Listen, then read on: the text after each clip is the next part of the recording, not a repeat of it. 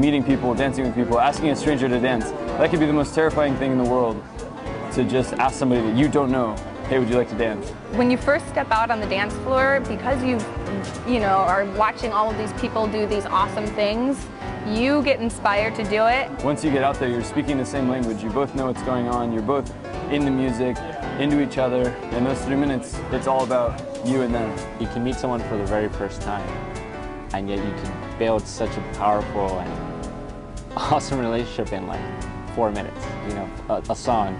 And all of a sudden you're like, yeah, hey, what's your name? You know, like you introduce yourself after you've already shared this really intense and intimate moment. Overall, I really enjoy the level of dancers here. It's beginner to advanced to, you know, invitational people, I guess. But, you know, like I've had so many fun dances here.